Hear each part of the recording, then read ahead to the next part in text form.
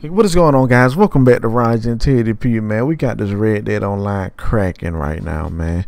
If you guys are having trouble, but I'm gonna jump straight into this video, man. If you guys, find this helpful, enjoy the content, please be sure to subscribe to the channel.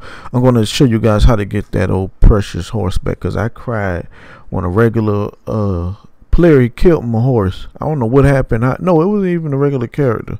I ran in front of a wagon, and it ran over my horse for some reason. He died. Alright, but I'm gonna show you guys on how to get the horse back. You want to hit left on the D-pad. You're gonna cost you a little bread. Hit left on the D-pad, go to stable, and it's gonna cost you about $4. So you're gonna keep on getting that little scraggy horse or whatever, and you're gonna like, what happened? Because you go to your stable and get your horse back, yeah, but for you to whistle for him and everything, you gotta hit left on the D-pad, go down the stables like I'm showing you guys how y'all seen it, and then go and pay the fee. And when you whistle, get rid of that horse, move from by him or something, give him the despawn. But when you whistle again, your normal horse will come. But if you guys found this video helpful, please be sure to subscribe to the channel and be on the lookout for my treasure map location. I think I'm ranked 34, 33 now, and I'm going to show you guys my rank 35 treasure map location. I have the other ones on my channel, so don't be afraid to hit the videos in my channel and go scrolling through, see if you can find some informational